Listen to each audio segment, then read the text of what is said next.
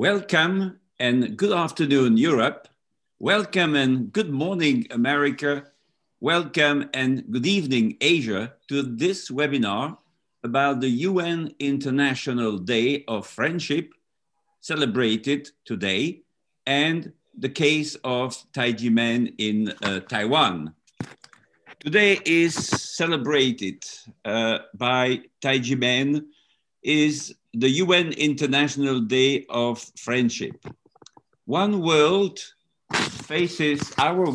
faces many challenges, crises, and forces of division, such as poverty, violence, and human rights abuses, among many others, that undermine peace, security, development, and social harmony among the world peoples.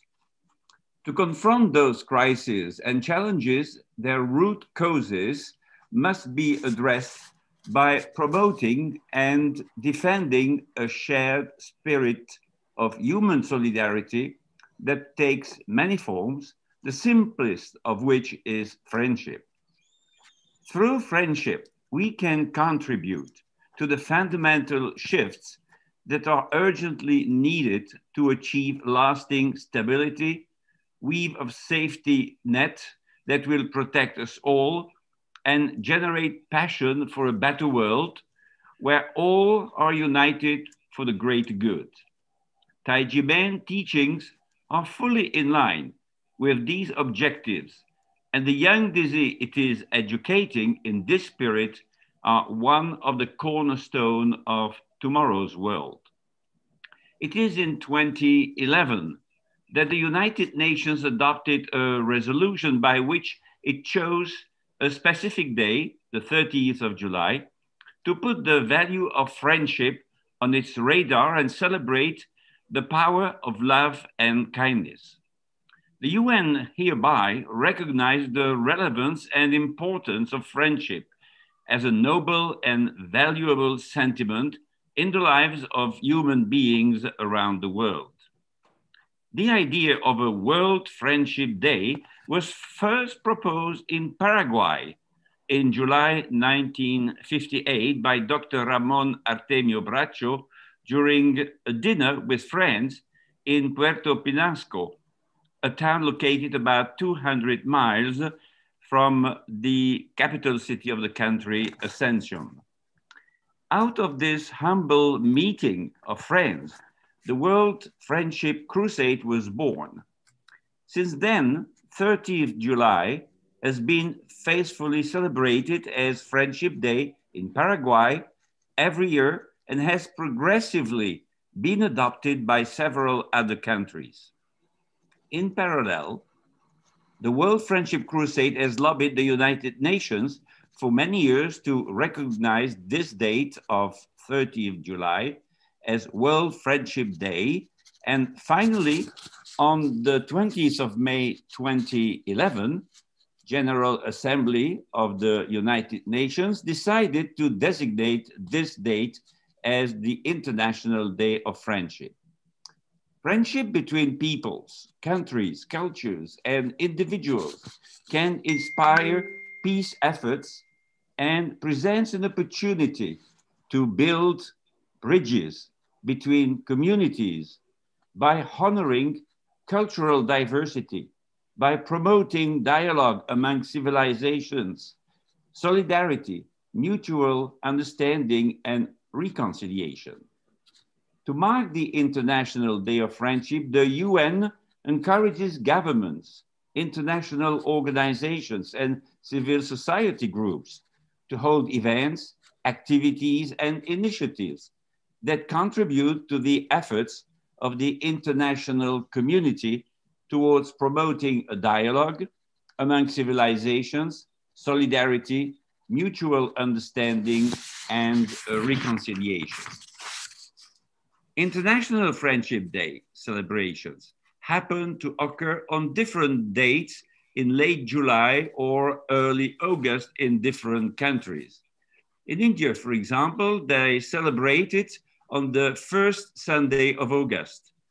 In Argentina, it has turned into a very popular mass phenomenon. Seats in most restaurants, bars, and other establishments are often completely booked a week before the celebration. In Taiwan, Tai Ji Men is responding to the call of the United Nations by mobilizing all its human forces, not only to celebrate and enjoy this special day, but to give a new impetus to its program of solidarity with victims of injustice in Taiwan. In particular, vulnerable and anonymous victims of undue or arbitrary treatments and harassment by the National Taxation Bureau. Tai Ji Men is their voice in Taiwan, but it is also their voice on the global stage, as a video that we will now watch will show you.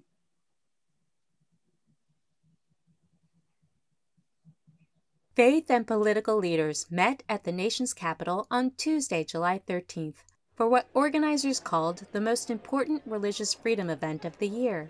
The three-day IRF summit advocates for religious freedom with a goal of tackling discrimination around the world. Former U.S. Ambassador for International Religious Freedom, Sam Brownback, helped launch the meeting with a focus on international bipartisanship.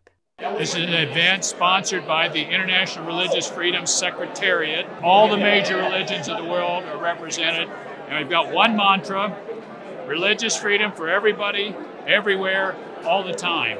It was important for Brownback to tout the conference's diversity in both its attendees as well as within their organizing co-chairs. Dr. Katrina Lantos Swett is the former chair of the U.S. Commission on International Religious Freedom. I was very honored to be asked to serve as co-chair because one of the things that we want to underscore throughout this summit is that international religious freedom is a cause that brings people together. I'm a Democrat. Sam Brownback is a Republican.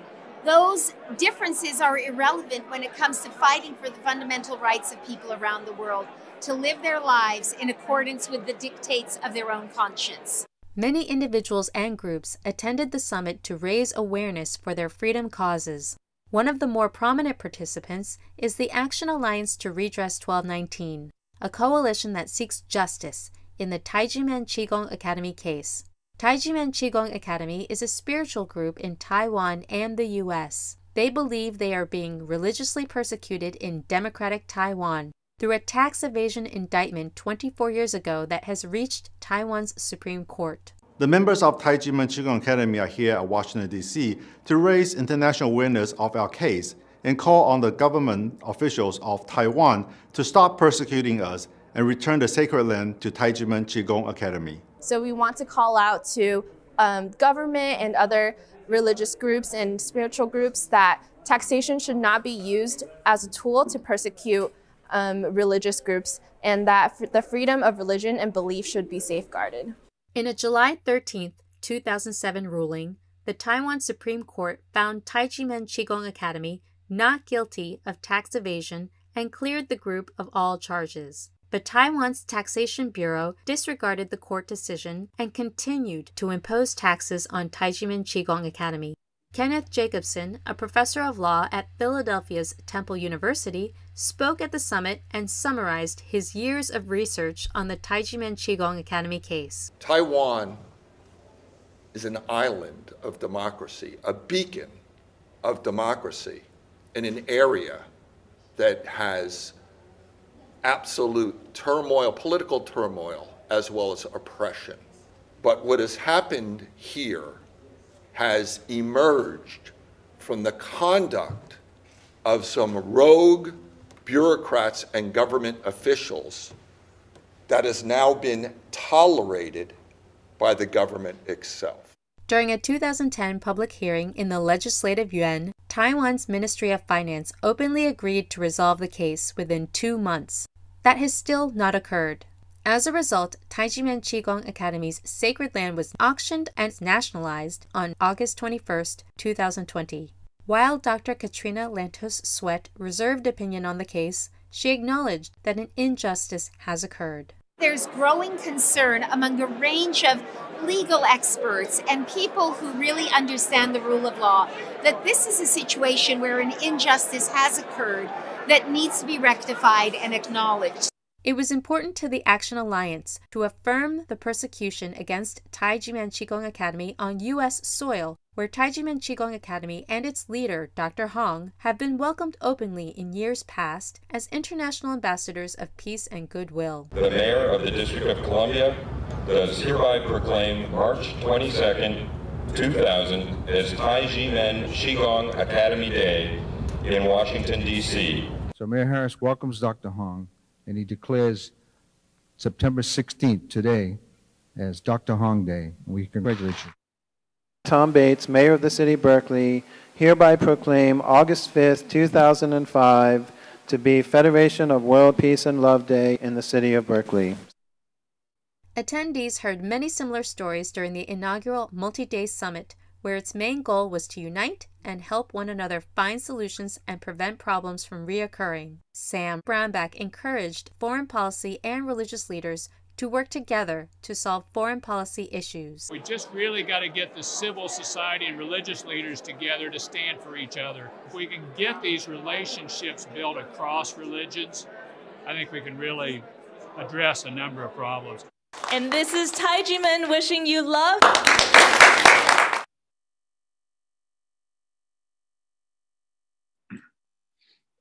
Thank you very much for this great video showing to what extent the fiscal persecution of Tai Ji Men by the National Tax Bureau has now spilled over and beyond the borders of Taiwan, crossed the seas and oceans, and has become a global issue about which various people and institutions at the highest level have very deep and serious concerns.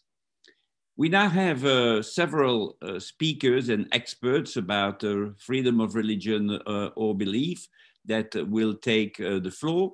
And the first panelist I would like to introduce is Dr. Konrad Swenninger, who is the founder of Soteria International in Denmark. And I will ask him to tell us a bit more about himself and also about his organization. Dr. Swenninger, the floor is yours.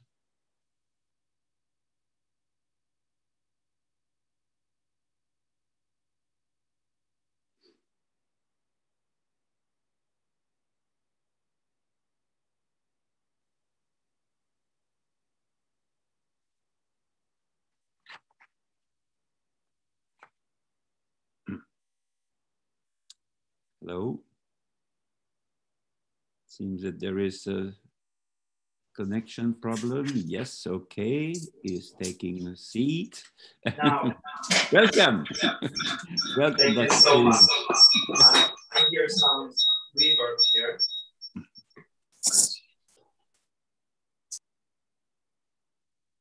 Please go ahead when you are ready.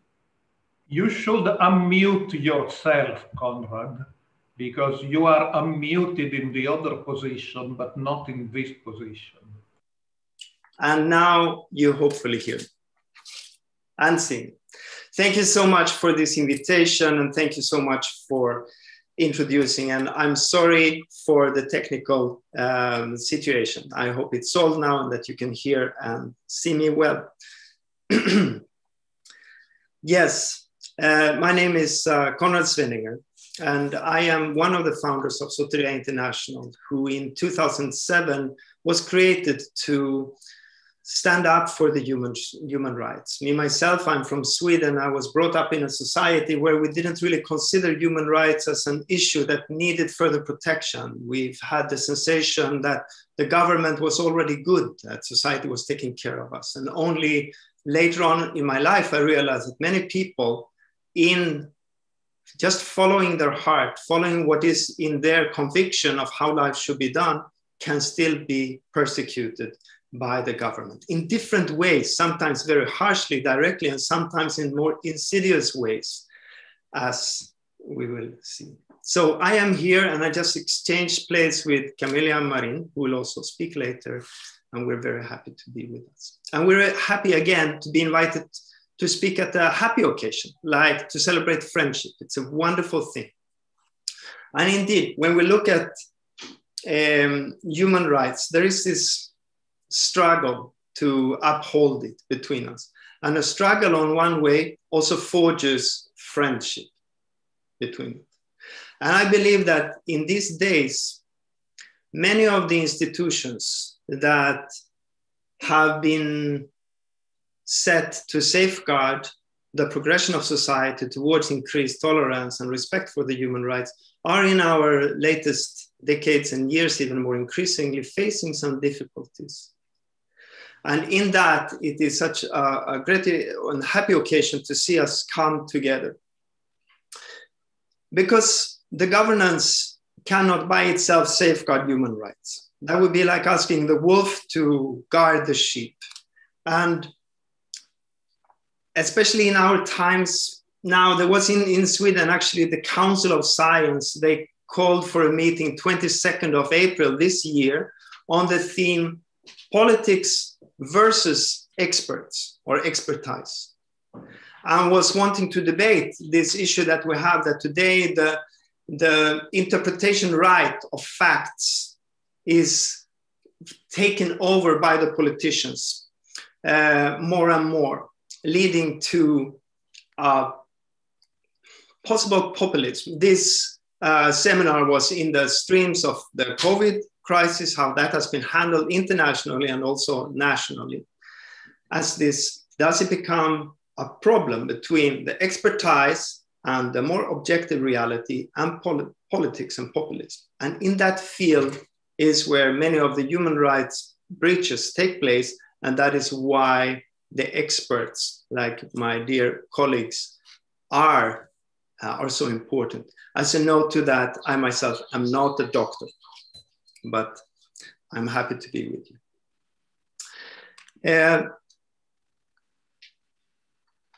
There are, of course, the friendship of the practitioners. All the people who face obstacles, face hardships when they want to live life according to their conviction. Let it be a religion, let it be another form of freedom of conscience. When we start to see that others face similar problems, it can be of a lesser degree, like social stigmatization and so on, or it can be at a very hard degree, like people being imprisoned even today. It forges a bond, a friendship, a fraternity. And I would say that circle also needs the outer circle of people who stand up for the inner circle's right to stand. And that is where we are, and that is where we are uniting today in this celebration and in the continuous efforts that has been done. So the difficulty of the functioning within the major institutions, such as also the United Nations, is at the same time challenged by what Dr. Alan Rhodes calls the debasement of human rights. In an era where many things are discussed and being included in the discussion of human rights, the fundamental human rights, such as the freedom of conscience and belief, risk to be drowned in many other more popular subjects. And these two things together, to have an unstable institutional area, and then at the same time, a kind of undermining of the very foundations of what are human rights or what is to be discussed within the human rights, has created a landscape where ever more we need to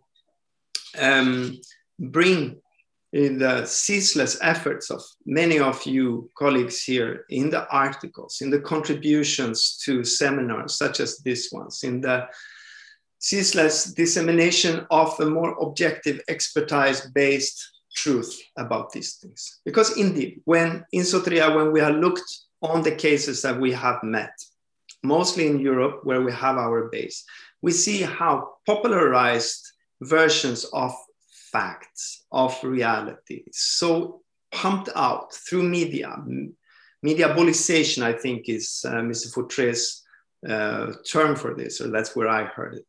And it's like a public conviction. This needs to be met by facts. This needs to be faced also with experts like you. Sometimes we have seen these cases that has had such a structure are numerous in Europe, like Ananda Assisi, like the Misa case, like Archeon, OKC, Gurujara. Sometimes the decision goes in the right direction by the court, as in also your case, which is a very positive and encouraging aspect. Sometimes it has not yet fallen in that favor, and sometimes, paradoxically, one Supreme Court of one nation would free, as in the Misa case, while another would not yet come to that conclusion. So it is a field where the ceaseless letting out of a more objectified and expert-based opinion is of absolute importance. And I think that the Tai Ji Men case shows this precisely, how you are freed. It has been proven that you are not wrong, and still there is a stigmatization, still the very details like the financial aspects, it becomes that persecution. And that is what we will see and has seen through the history, that it's never put out like a discrimination, a direct attack. Very few times, sometimes indeed with police and anti-terror corps and so on. But mostly it's done in these more insidious ways, like there you lost something in the tax, there you didn't do this, you didn't do that. This, how some people can be abused within the legal system, is a big question.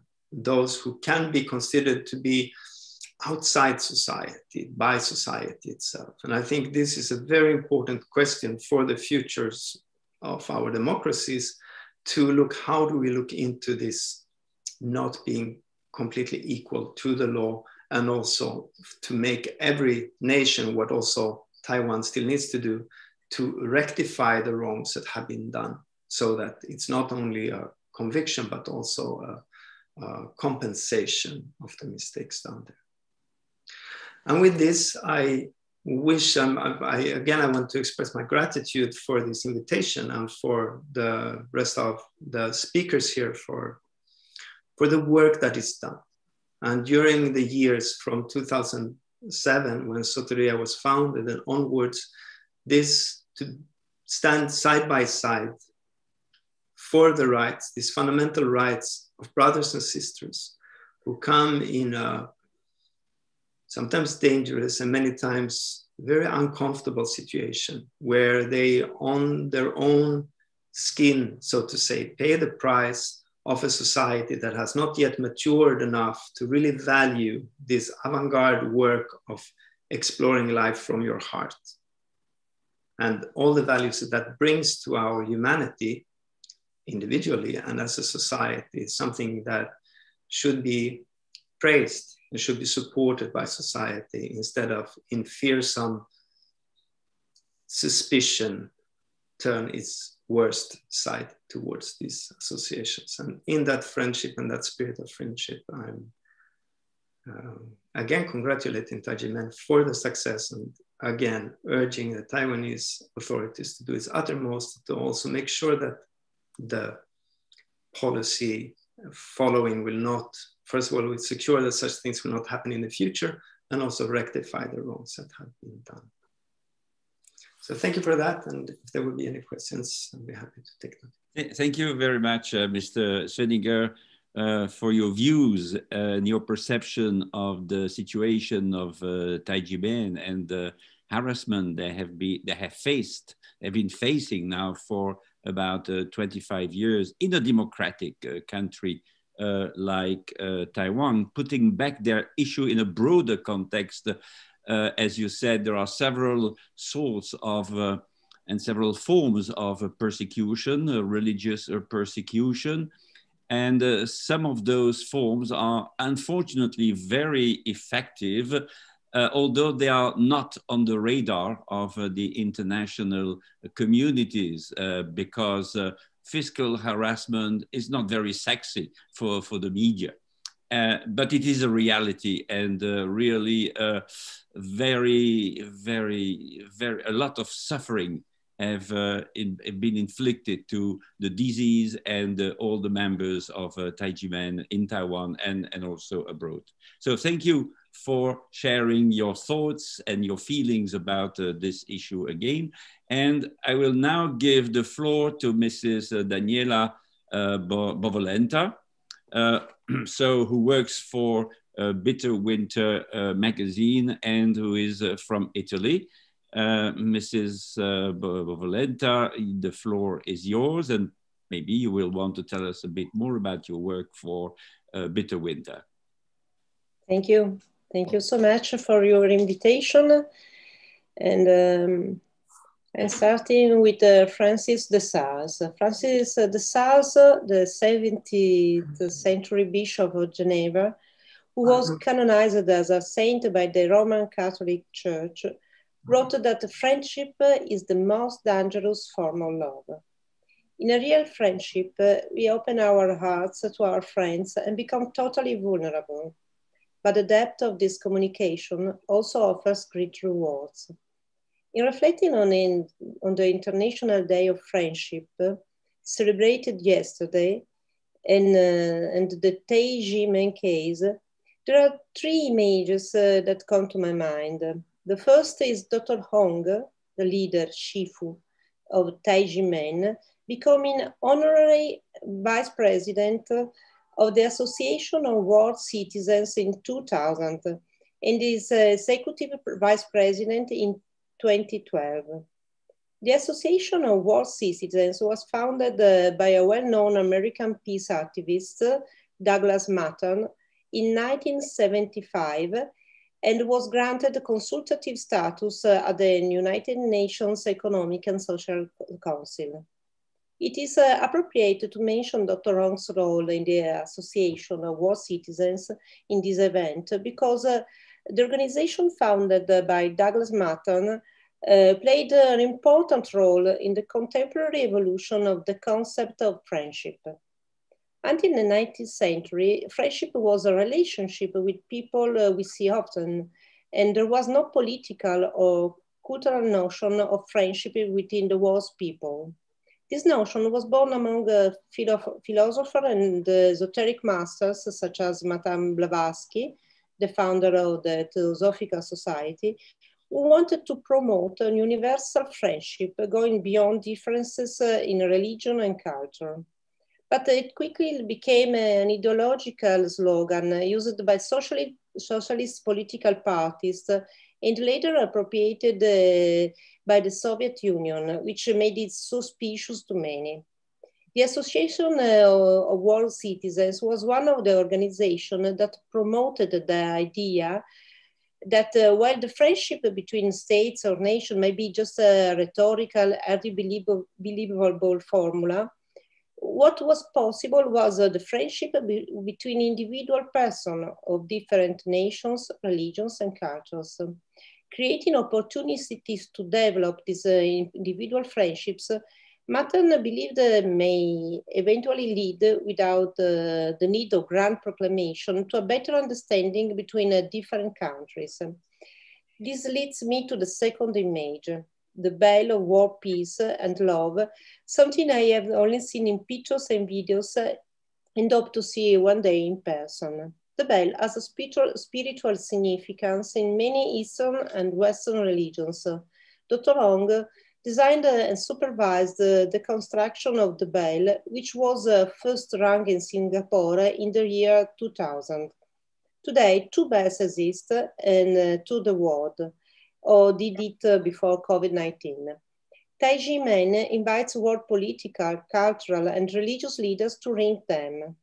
The bell stand has 5 colors, green, red, yellow, white, and blue. They represent the harmony of the 5 continents, as well as the 5 elements according to Chinese tradition: wood, fire, water, metal, and earth. On the top of the bed, there is a crystal ball, the dragon fireball. The crystal ball is sustained by 2 dragon heads, symbolizing justice, strength, and wisdom. On the top of the bell are the 8 triagrams of the Chinese classic I Ching, the Book of Changes. Around the top of the bell is inscribed the text of Love of the World, a declaration of peace. The body of the bell displays 4 kinds of animals: the mythical one-horned Qilin, messengers of stability and prosperity; lions playing with a ribbon ball, symbols of safety and happiness; phoenixes, a celestial symbol of peace; and dragons chasing a pearl, signifying harmony and the search for a world free of pain and fear. On the 4 sides of the bell, a decoration includes 16 knobs, for a total of 64 knobs representing the 64 laws of the nature. The bell also displays the signatures of the world leaders who rang it. Around the bell, genuine friendships were born. Some saw the bell only once, but carried the memory with them. Others became regular participants in the bell events, and this friendship generated a movement for interreligious and intercultural dialogue that was noticed by the United Nations and other international organizations. As an Italian and Roman Catholic, I will take this opportunity to remember Bishop Camillo Ballin, Apostolic Vicar of Northern Arabia, who died in 2020. He rang the bell of peace with Dr. Hong and is remembered as a great defender of the rights of Arab Catholics and scholar of Oriental Catholic liturgies. There is a great contrast between the festive image of young people and celebrities gathering around the bell and Tai Ji Men Dizi protesting in the streets of Taipei against the injustice of the tax case. I cannot help thinking that some of the young people involved may be the same, smiling and performing dances and songs around the bell and protesting in the streets, going from joy to sadness. This is, however, what friendship is all about. This was a youth, as the title of a book they published say, was told and became friends in good times and bad times. Friends for the good times only are not real friends. Friendship cemented through hardship and suffering is real and may change the world. Thank you. Thank you very much, Mrs. Bovolenta, for shedding some light on the issue of friendship from a different angle, which really enriches the debate that will take place today on the International Day of Friendship, and also focusing on the importance of interreligious dialogue. I will now give the floor to Dr. Massimo Introvigne, the founder of CESNUR, the Center for Studies on New Religions, and editor-in-chief of Bitter Winter magazine. Dr. Introvigne, the floor is yours.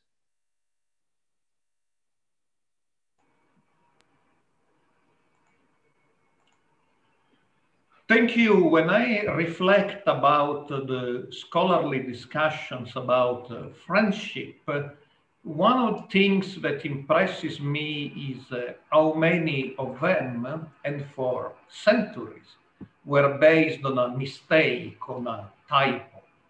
In several manuscripts of the lives and opinions of eminent philosophers, written in Greek by Diogenes Laertius in the 3rd century of the Christian era, we read a famous statement attributed to Aristotle, reading in Greek, O philoi oudeis philos, whose translation would be, my friends, there is no friend. And that traveled through the centuries, through Immanuel Kant, through Friedrich Nietzsche, and Jacques Derrida, And they all use this quote to strengthen their point that friendship is really a delusion. And this point is still important for the modern anti-religious critique of concepts such as spirituality, love and peace, including those advanced by Tai Ji Men. Nietzsche would say that love and peace are impossible because there is no love, there is no peace, and there are no friends. However, Aristotle never said this. Already at the end of the 16th century, a scholar called Isaac Casaubon, who was a very fastidious textual critic, demonstrated that ophiloi is a typo, and in the text of Diogenes Laertius should be replaced by oi philoi. It seems a small difference. In fact, it's the same Greek letter, omega, but with a different diacritic and a small letter I, iota subscribe, but this small difference is crucial. With oi rather than o, the sentence translates, he who has too many friends has no friends at all. And so translated, not only does Aristotle's dictum makes perfect sense, but it seems to have been written more than 2000 years in advance for Facebook, where we all have thousands of friends. The limit is 5,000, but of course they are not real friends. And this abuse of the word friends by Facebook is not without consequences. The French 16th century philosopher Michel de Montaigne, despite making the usual mistake about the quote of Aristotle, is credited with putting friendship again at the center of Western philosophy. And he tried to answer in advance the objection that friendship is just a sugary delusion and doesn't exist in real life. And he answered by returning at the classical Roman definition of friendship by the scholar and lawyer Cicero, who identified three components of friendship: common purposes, benevolence, and charity.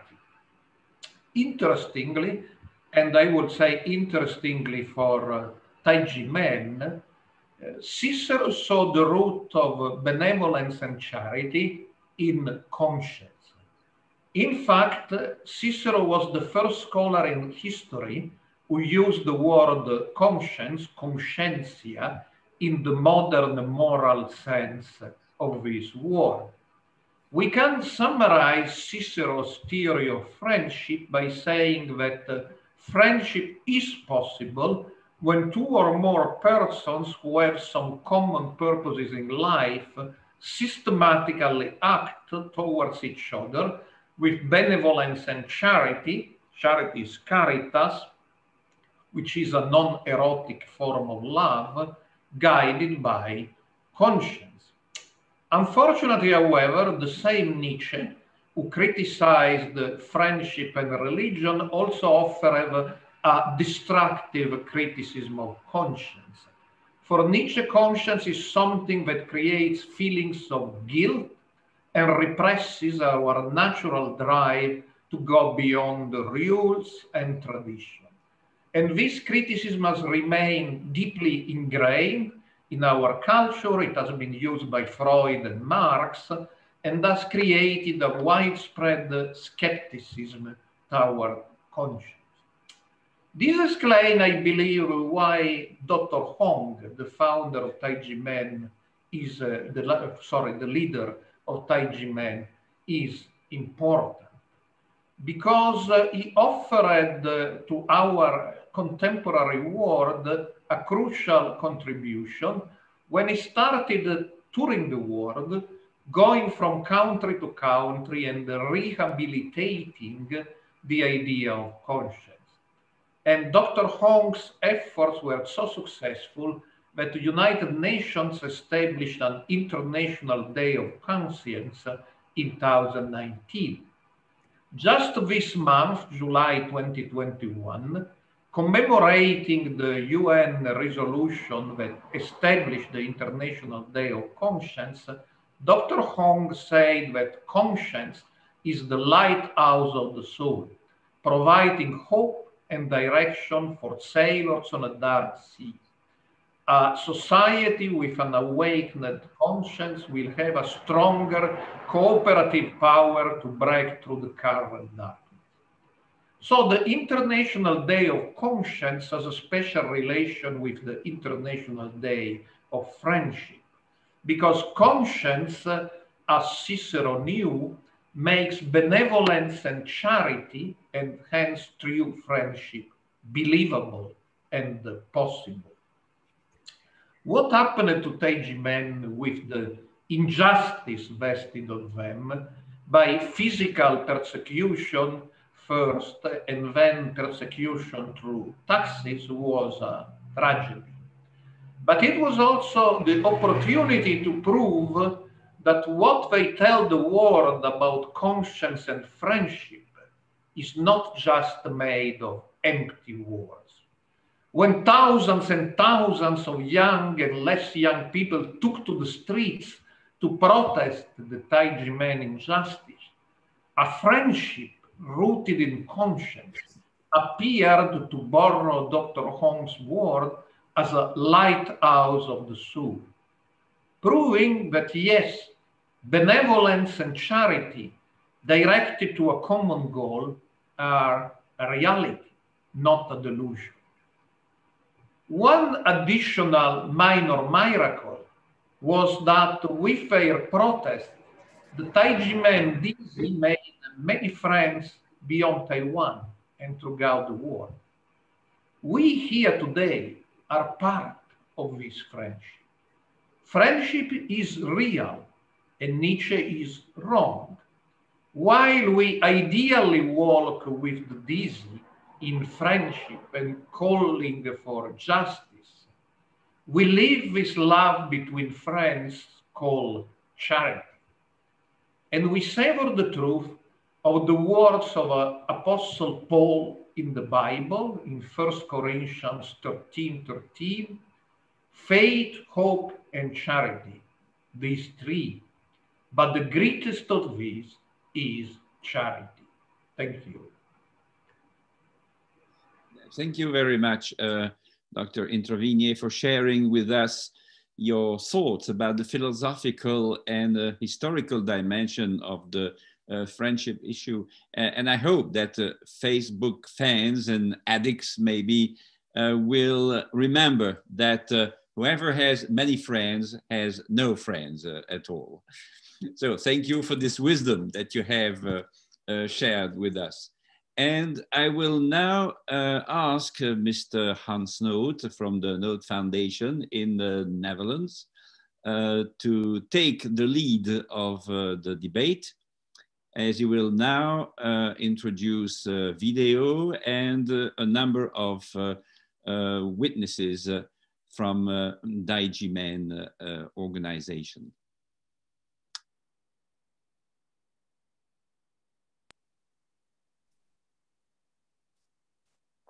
Thank you very much. I'm assuming you can hear me all? Yes, I can hear you at least. Excellent. That helps in a discussion like this. In a minute, it will be my privilege to introduce to you some witnesses who will be speaking to us. But before we do so, allow me to paint a very quick picture of why this case between the Taiwan tax authorities and Tai Ji Men is so noteworthy. And let me put up a spoiler alert here. The Taiwan tax authorities are no friends to the Tai Ji Men. And here's a summary of the irregularities from the side of the tax authorities. They have trumped up non-sustained charges of fraud in violation of the Tax Collection Act. They've been inconsistently changing tax demands and claimed illegal heavy fines. They made use of illegal raids. They confiscated land and other assets of the Tai Ji Men leader after which some of them has been auctioned off. They have not just frozen defendants' bank accounts, but even illegally withdrew money from his bank accounts. They have cut off the utility power from the defendant's facilities. They have publicly slandered the defendant and were involved in defamation using a series of instruments, including inhumane interrogation practices and media crews. They threatened and harassed individuals to the point of causing trauma. They unlawfully imprisoned people. They created an illegal false anti-cult organization. They withheld information from the public. They lied in court about surveys. And they paid bonuses to tax officers as incentive to put pressure on the Tai Ji Men to pay. Shockingly, we observed that apparently in Taiwan, perpetrators can get away with impunity, even after the courts have clearly spoken out against them. The cost of all this has been scapegoating, a practice of blaming an innocent group of people for societal misfortune. There has been job loss of individuals and intense personal family trauma. It has cost unnecessary high legal fees for the taxpayers. The campaign has caused public distrust against the rule of law, as well as a diminishing image of the tax office in the eyes of the public. Moreover, it confirms the message that corruption pays off. It causes religious and non-NGOs to go underground rather than have them do their charitable work in society. It degenerates the cultural value system of society and destroys a healthy conscience of individuals. And internationally, it damages relationships with befriended nations, which has an effect on trade and national and regional security. One wonders as to the motive of a campaign of harassment for more than 2 decades. Is it political, even if Tai Ji Men does not take a political stance? Is it based on rumor and fake news or slander about illegal or dangerous cults?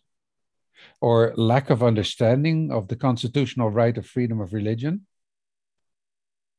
Is it about hatred towards traditional mainland Han Chinese heritage, or a personal vendetta, perhaps?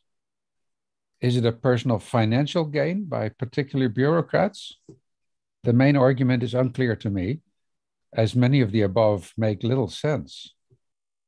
For the Tai Ji Men, it would have been cheaper to pay off their tax claims, yet in their belief in justice and integrity, they refuse to do so. At least their objective is clear. I conclude that this case can be summarized as one that is about corruption versus integrity. Now let's hear what some of the witnesses have to say. We're honored to have them in our midst. First, we will hear from Professor Chia-Lin Chang, who will give us more of an historical, social, political perspective. Dr. Chung is a Doctor of Laws at National Chengchi University, and is specialized in sociology, sociology of religion, social research and statistics, and religious ceremony. We will now hear from Dr. Dr. Chung. Please take the floor. Dear friends, I'm incredibly honored to be invited to speak about the Tai Ji Men case. As a religious scholar, I examine the Tai Ji Men case from a somewhat different perspective than jurists and political scholars, because it may be observed and analyzed from legal, political, and religious perspectives. The Tai Ji Men case, which occurred in Taiwan in 1996 following the end of martial law, is essentially a case of unjust detention, wrongful prosecution, and a case that should not have occurred. In the context of the entire history of religious persecution, the Tai Ji Men case is a high-profile case among many cases of religious persecution. What makes this such a well-known case? What makes this an unjust prosecution case? The fundamental reason is that when President Lee Teng-hui assumed office, the Taiwanese government began to make Taiwan a more democratic and free country, In 1987, President Jiang Jingguo lifted martial law. Surprisingly, in order to demonstrate his commitment to reform, President Li Denghui authorized and empowered the legal and administrative institutions to pursue religious and spiritual groups. Li Denghui's image was improved, but as a result, several new faiths in Taiwan were targeted, such as the Song Qili case, the Tai Ji Men case, and the Chan Master Miao Tian case. Almost all of these cases have been rectified. The Tai Ji Men case has likewise been resolved, with the exception of the tax case concerning the year 1992. It was still being pursued by our judicial and administrative systems. In light of humanity's religious freedom history, we know that President Franklin D. Roosevelt stated that humanity has 4 essential freedoms: freedom from fear, freedom from want, freedom of speech, and the 4th fundamental freedom. What exactly is it? It's about religious liberty. We discovered that the idea of religious freedom is addressed 16 times in the Universal Declaration of Human Rights, the ICCPR, International Covenant on Civil and Political Rights, and the ICESCR, International Covenant on Economic, Social, and Cultural Rights. One of the articles in the aforementioned documents discusses the notion that those in positions of power should allow believers of a religion or belief or its leader to exercise their property rights as religious practitioners. When we examine the constitutions of democratic countries around the world, it is clear that in order to uphold the principle of separation of church and state, a government must allow religionists, religious organizations, religious groups, and religious people the freedom to enjoy tax reductions or tax exemption as long as their religion is legal under the nation's constitution. Tai Ji Men is a legal spiritual organization. According to our Han Chinese religious tradition, believers making a small offering to their master is in line with the custom of expressing respect to a master. During my religious studies, I've observed believers kneeling and offering red envelopes to their masters in many sects. Buddhism, Taoism, folk Confucianism, health clubs, and organizations that study the Book of Changes all experience this phenomenon, which we call the ritual of showing respect to a master. The masters of these numerous religious and religious-related organizations are pleased to take their followers' gifts, and the government will not tax them. Why is our government still unwilling to admit that it made a mistake concerning the taxes for 1992 in the Tai Ji Men case? Tai Ji Men's land was even seized and forcibly auctioned by the government. When you look at the history of Taiwan's democratic and political evolution, it's evident that the Taiwanese government owes Tai Ji Men justice and should clear its name. Of course, Tai Ji Men's disciples have every right to urge the government to return the confiscated land and money to Tai Ji Men. Of course, Tai Ji Men should have their own land and academies, which were acquired through the money gifts given by the disciples to their master, Dr. Hong. No sacred place of any other religious or spiritual organization has been auctioned and confiscated by the government through its public power. In all fairness, the executive branch of the government of Taiwan owes Tai Ji Men the justice it deserves. Taiwan is a democratic and free nation, and the battle for the rectification of the Tai Ji Men case has been going on for 25 years. Shouldn't the government of Taiwan return justice to Tai Ji Men? We hope that the Tai Ji Men brothers and sisters will shout loudly, "Give us justice! Now is the time to restore our freedom to preach our beliefs, respect our master, and practice Qigong."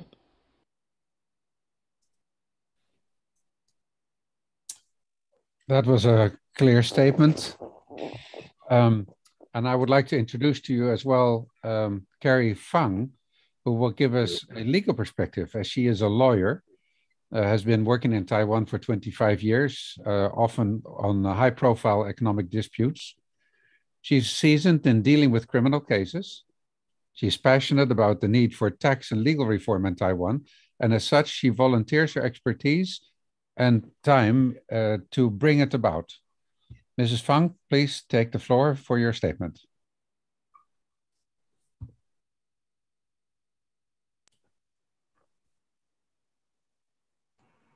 I believe we have a video first. Oh, I was not aware.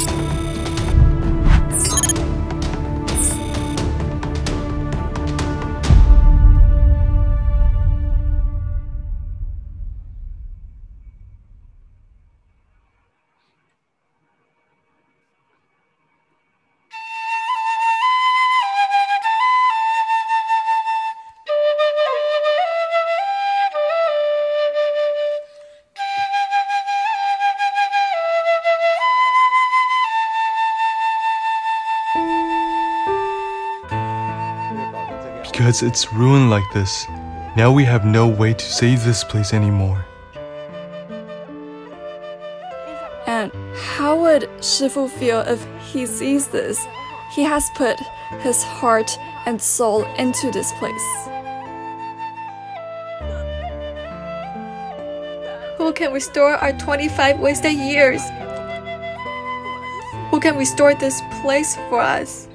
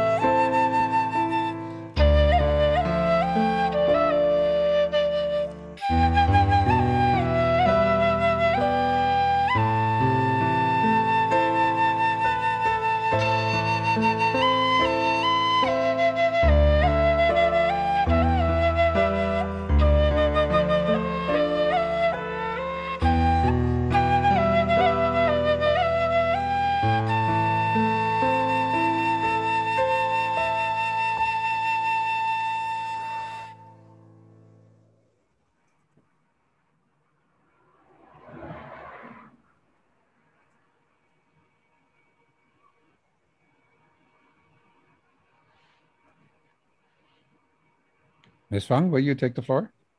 Okay. Hello, everyone. I'm Carrie Fang, a lawyer from Taiwan. It's my pleasure to participate in this conference for the International Day of Friendship. In our experiences in the way to defense of justice, we forged many friendships of righteous people like you all over the world. As we know, Tai Ji Men test case, a 25-year-long prosecution case in Taiwan, was originated from a political purge motivated by Taiwan's government to against a number of spiritual movements that met Tai Ji Men was caught in the crossfire and fell into an unexpected criminal case. However, even on July 13, 2007, Taiwan's Supreme Court found Tai Ji Men not guilty of tax evasion or any other charges. The National Taxation Bureau disregarded this court decision and commitment they have ever made. That one, the Ministry of Finance agreed to close the Tai Ji Men test case in the public hearing of the Legislative Yuan on June 17, 2010. Today, I'm going to talk about the agreement that the National Taxation Bureau met with Dr. Hong and Tai Ji Men in the internal ministerial meeting of the Executive Yuan on December 9, 2011. On December 9, 2011, the Executive Yuan organized an inter-ministerial meeting. The meeting was hosted by the then Secretary General of the Executive Yuan, and 30 attendees were invited. Those included the then Minister of Finance Ministry, the then Deputy Minister of Justice Ministry, the then Director of Taipei National Taxation Bureau, Tai Ji Men Dizi, and some social writers people. And then it was resolved that the criminal indictment could no longer serve as the basis of taxation. The Taipei National Taxation Bureau will conduct a public survey to investigate the nature of the red envelopes, and the National Taxation Bureau should handle Tai Ji Men tax case in accordance with the results of this public survey. If the result of such a survey concluded the nature of the red envelopes as gifts, then Tai Ji Men tax case should be closed accordingly. In case the survey concluded as tuition fee, then the income in this case should be taxed in accordance with relevant regulations. As from 19th December 2011, the Taipei National Taxation Bureau officially announced the public survey through newspapers, their websites, and their own bulletin boards. During the survey, they collected 7,401 responses. 100% of the 7,401 respondents indicated that the red envelopes were gifts, and no one declared them as tuition. The outcome of the public survey is completely lawful and probative and sufficient to prove that the red envelopes are indeed gifts. The agreement to follow the resolution in this meeting and to deal the case with the results of this survey means both parties to this case have reached a consensus on the investigation method and on the agreement of fact-finding. So a binding governmental agreement has been formed.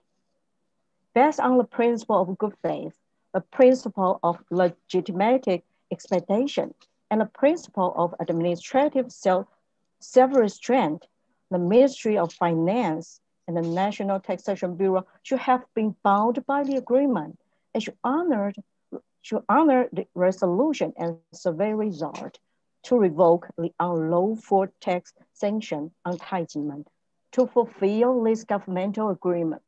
But they did not do it. So in November 2013, 33 Taiwan's legislators jointly proposed and co-signed a motion to request the Ministry of Finance to revoke the illegal sanctions in accordance with the resolution of this inter-ministerial meeting and the publicly announced investigation result, so as to implement the basic human rights guaranteed by the Constitution. The National Taxation Bureau still hasn't closed Tai Ji Men tax case. They totally ignored all the clear evidences and all these recommendations, and still continued to impose unjustified taxes on Tai Ji Men to this day. August 21st, 2020, the National Taxation Bureau claimed and made Tai Ji Men's sacred land auctioned and nationalized. Yes, it's hard to believe that such a human rights abuse happened in Taiwan, a stated democratic country. This tax case has haunted Tai Ji Men for a quarter of a century. It's highlighted that Tai Ji Men case is not a private taxpayer case of dark home, and it's not merely a domestic Taiwan tax law matter either, but a serious matter of principle and of justice and of religious liberty, and it should be aware of the worldwide. In this 21st century, people still face poverty, violence, and human rights abuses. Such problems will undermine peace, security, and development of the world. The most serious problems of these are human rights abuses. Therefore, issues of fairness and justice should be taken seriously by the world, just like the spirit of the International Day of Friendship. Maintaining fairness and justice is the basic element of promoting social stability and sustainability of the world. How to truly maintain fairness and justice? There should be everyone have love in their hearts. I hereby appear on and call for the Taiwan government to awaken its conscience, to revoke the illegal tax bill and illegal auction, and return the confiscated land to Dr. Hong and the Tai Ji Men in accordance with the law, and clear the names of Tai Ji Men's Shifu and Dizi, return justice to them. The above is my share today. Thank you all and have a nice weekend. Thank you. Thank you so much, Ms. Fang. Yes. For your legal perspective is highly appreciated. We will now be privileged to hear Vivian Chang. She's a Dizi who went to the United States to study computer art 24 years ago. She's a motion graphics designer. She has worked for large broadcasting, educational, and journalism companies. Her work has been seen on television, in the social media, and on the web. She promotes peace and love by volunteering in Tai Ji Men.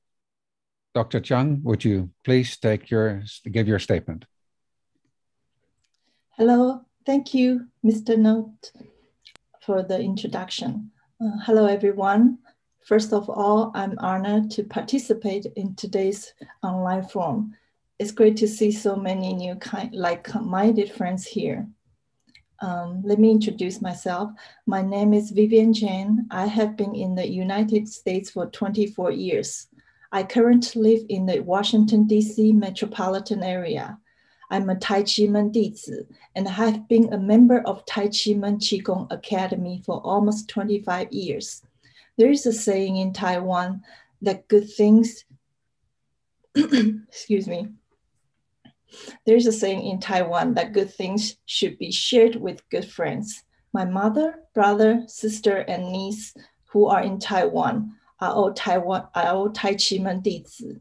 Vivian, can I interrupt for a minute? Did you have a presentation as well? Oh, sorry, did I turn my camera off? I'm sorry. I think I reminding you. Turned my camera off. Did you guys hear me? Yeah, we can hear you, but should I start from the beginning or? No, did you have a PowerPoint as well? A PowerPoint? Oh, maybe not. Maybe I'm mistaken. Okay, never mind. Please go ahead. Yeah, you're fine. Okay. Yeah, as I said, I've been to the United States for almost 25 years. And there's a saying in Taiwan that good things should be shared with good friends. My mother, brothers, sister, and niece who are in Taiwan are all Tai Ji Men Dizi. In the United States, my husband and my two sons are also Tai Ji Men Dizi. My husband is Caucasian, but he is very much agreed that Tai Ji Men is a great place to pass on ancient Chinese culture and also a place full of love and joy. So he joined Tai Ji Men to practice Qigong with us. We come from different culture, but the whole family can practice together, learn the wisdom of Tai Chi Yin and Yang philosophy from Shifu, and learn to balance the body, mind, and spirit. So there's a lot of consensus between us, and there is no culture shock. Even though we do not have a Tai Chi Men Academy on the East Coast, Shifu teaches the Dizi the Kung Fu of the heart and to feel with the heart. He teaches us to tell good from bad, true from false, and right from wrong, and to remind us to act with conscience. My Shifu, Dr. Hong Daozi, who is committed to promoting the era of conscience movement, also mentioned in the maxim of conscience that humans are endowed with conscience. Conscience is the origin of life and the destination of humanity. It is also the guiding principle of our daily lives. I always remind myself that I must follow my conscience in everything I do. Shifu also said, conscience is like a compass, directing us to the right path of life and leading us to make correct decisions. Shifu's words guide me so that I do not lose the direction of my life, and I find them really useful in raising my children too. I have applied the yin and yang philosophy and wisdom that I learned in Tai Chi Men to my family and work. I have a very happy family and a happy life. I'm very grateful to my Shifu and to Tai Chi Men, and I also cherish my relationship with him.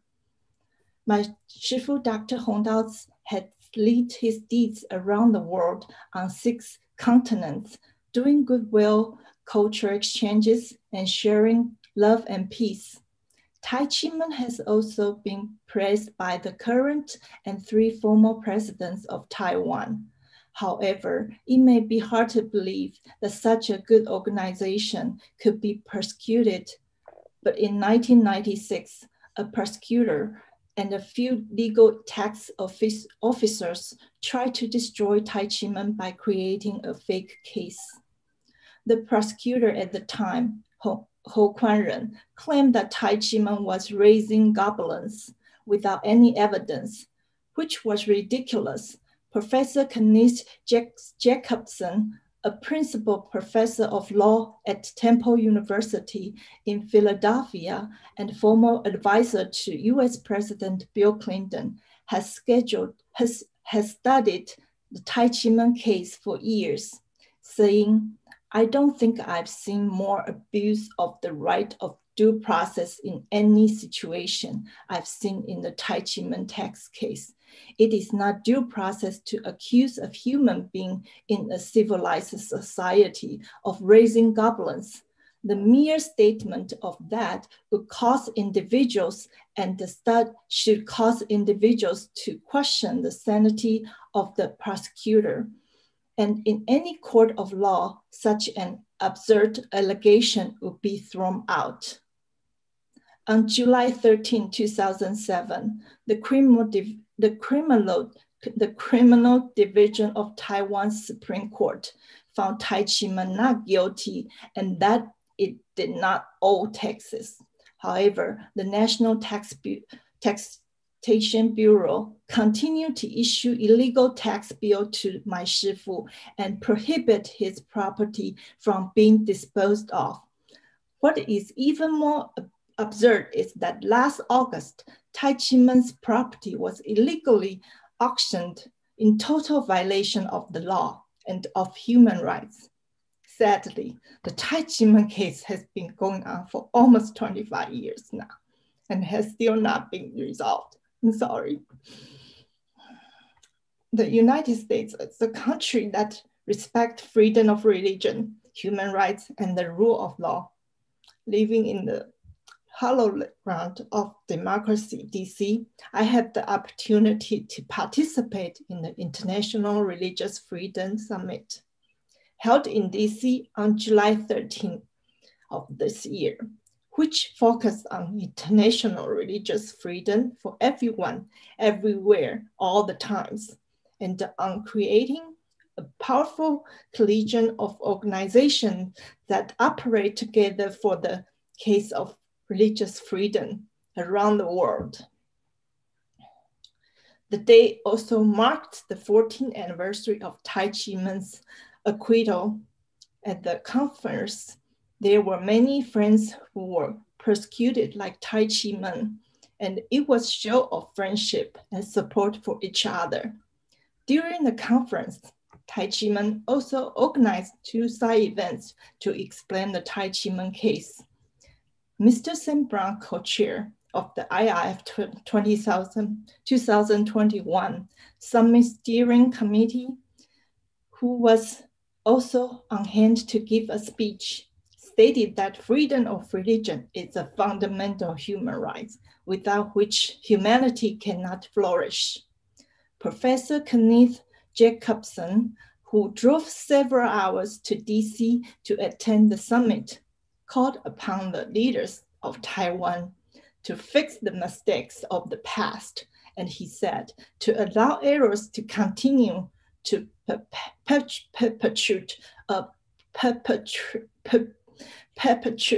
perpetuate mistakes that were made in the past is as bad as, if not worse, than committing those mistakes in the first place.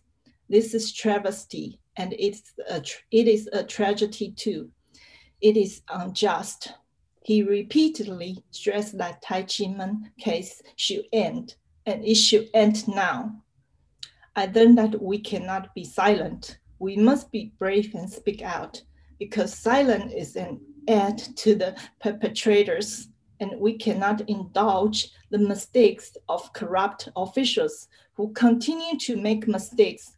I also hope that through this conference, the power of international participants who value human rights and freedom of religion will come up to help Tai Ji Men and to help the Taiwanese government face up the Tai Ji Men case and expedite the revocation of the illegal tax bill, so that Tai Ji Men's nearly 25-year-long tax injustice can be ended soon. After the conference, the Tai Ji Men brothers and sisters who participate in the conference also took the opportunity to hold protest signs in front of the DC Capitol, hoping that more people would know about the Tai Ji Men case. On March 22nd, 2000, also at Capitol Hill, Mayor Anthony William of the District of Columbia proclaimed that March 22nd, 2000 as the Tai Ji Men Qigong Academy Day, and he praised Tai Ji Men as an international ambassador of goodwill and peace. Ironically, the same organization that is so internationally honored is being persecuted in Taiwan. I have family and many friends who live in Taiwan, and I want them to have the same freedom of religion and belief as I do. As Mr. St. Brown said again, freedom of religion is a fundamental human right, without which humanity cannot flourish. Respect for human rights has become a universal value.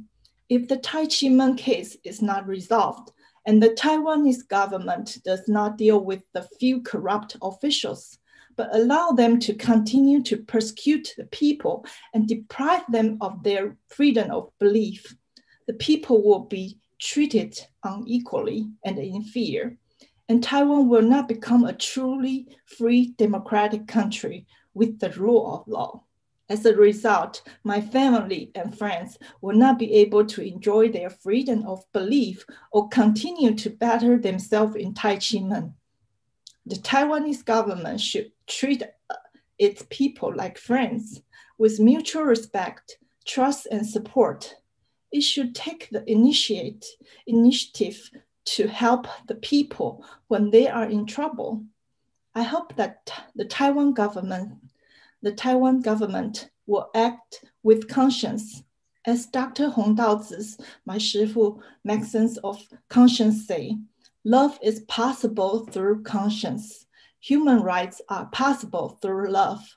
Peace is possible through human rights. Thank you all. Thank you, Mrs. Chang. I'm so sorry for having interrupted you. Your testimony is so important, but there was a misunderstanding on my side. So again, I'm sorry. No problem. Thank you.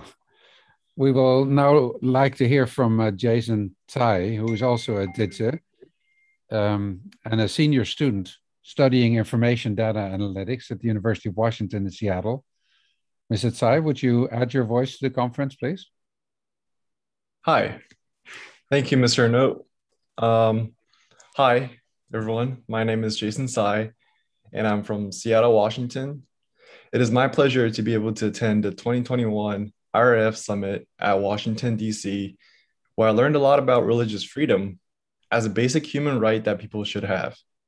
Unfortunately, many of the organizations at the event shed light on the struggles that many people from their communities are having due to the religious persecution, often from the government or authorities of power. The Tai Ji Men case is no exception. At present, it is the longest case and the longest court battle for the Taiwanese people who have suffered double persecution by the judicial and tax laws. First of all, I want to share my story at Tai Ji Men and its importance to me. For me, Tai Ji Men is my second home, where I learned a lot about the basics principles of how to behave, such as how to respect others, how to express myself, like presenting here today. Since becoming a disciple of Tai Ji Men, I remember the importance of conscience the most. We have to do things with conscience, and I believe in conscience educations and doing things with conscience every day. My Grandmaster, Dr. Han Daozi of Tai Ji Men, told us that we must rely on conscience to do anything. Conscience is the voice in everyone's heart and the compass in their hearts, which guides us to judge whether our actions are good or bad. The Tai Ji Men case is a question of conscience. Now, I would like to explain the Tai Ji Men case. As a volunteer of the Action Alliance to Redress 1219, which speaks on behalf of the Tai Ji Men legal case that started in 1996 when the government launched a political purge in the form of religious crackdown, in which Tai Ji Men was caught in a crossfire. At the time, Kaohsiung and Hsinchu district prosecutors' offices investigated Tai Ji Men and concluded that Tai Ji Men was operating legally and soon closed the case. However, Prosecutor Ho, without evidence, continued to use their power to investigate Tai Ji Men using falsified evidence and testimonies against Tai Ji Men while violating the due process of law. Six days before the prosecution, Prosecutor Ho Konrad subpoenaed Shi Yueshen, the tax collector of the Internal Revenue Service, to cooperate with the perjury. Shi Yueshen had never been to Tai Ji Men, nor had he conducted any substantive investigations. He falsely accused Tai Ji Men as a cram school and suspected it of tax evasion. Prosecutor Ho never gave the Grandmaster an opportunity, so he took Shi Yueshen's non-positivist statement as evidence and prosecuted it. Regardless of the obvious contradictions in indictment regarding the nature of the income, the Tax Bureau directly bills the tax and imposes heavy fines. Some of the falsified evidence include Tai Ji Men as a cram school, which is not true, as the red envelopes, which are gifts to show appreciation to our Sifu, leader of Tai Ji Men, which are non-taxable items by the Taiwanese tax law.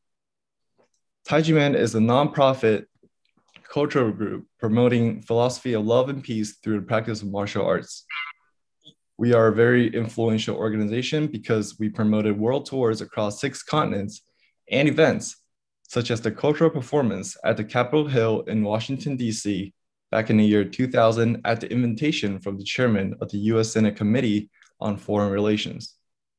At the same time, Anthony Williams, the mayor of Washington, D.C., commended Tai Ji Men for their dedication to goodwill and cultural advancement, and specifically designated March 22nd of 2000 as the Tai Ji Men Qigong Academy Day.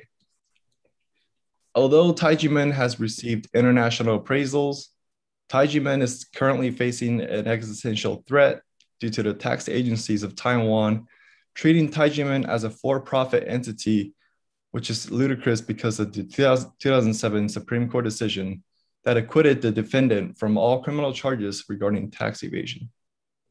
Despite the Supreme Court ruling, The tax agency illegally bypassed the court decision and continued to issue tax bills. In 2010, the heads of the tax agencies promised in public to close the case within 2 months. Ultimately, the case was not resolved and the Tai Ji Men's property was confiscated in 2020. This is an obvious act of violation of freedom of religion and belief. Like what our Shifu said, when there is injustice, we need to fight to correct it. Tai Ji Men's disciples in Taiwan have exhausted all legal means seeking relief, and yet there is no solution in sight. There are many other cases of injustice like Tai Ji Men. Had there been other ways to resolve this, the disciples would have not traveled to Washington, D.C. to appeal for help. I hope the voices of justice from the international community will save Taiwan's democracy from the hands of the few tax officials who lack conscience. This all boils down to the topic of conscience, in which my Shifu has been teaching us and reminding us of regularly. This is why brothers and sisters of Tai Ji Men, Dr. Hong, and I myself are here to seek international support to end this injustice for Taiwan. Through the appeal of the international community for justice, we want to let the Taiwanese government recognize this issue, allowing the government to end the Tai Ji Men case that has been dragged on for over 25 years. We need to correct these actions of the rogue bureaucrats in Taiwan by awakening their conscience. So we need international help to put an end to this decades-long struggle, and for the Taiwanese tax agency to return us our land, and for Taiwan to establish true democracy. Not only will the end to this case bring justice to Tai Ji Men, it will also protect taxpayers' rights, bring basic human rights, as well as the notion of freedom of religion or belief in Taiwan and abroad. Just like what US Ambassador for International Religious Freedom, Sam Brownback, said, what government should do is to protect its people's rights to practice their personal beliefs peacefully and bring the concepts of basic human rights and freedom of religious belief to Taiwan and overseas. Thank you. Thank you for sharing your experience as a disciple of the Tai Ji Men and describing the case. Such testimonials too add credit to the conference.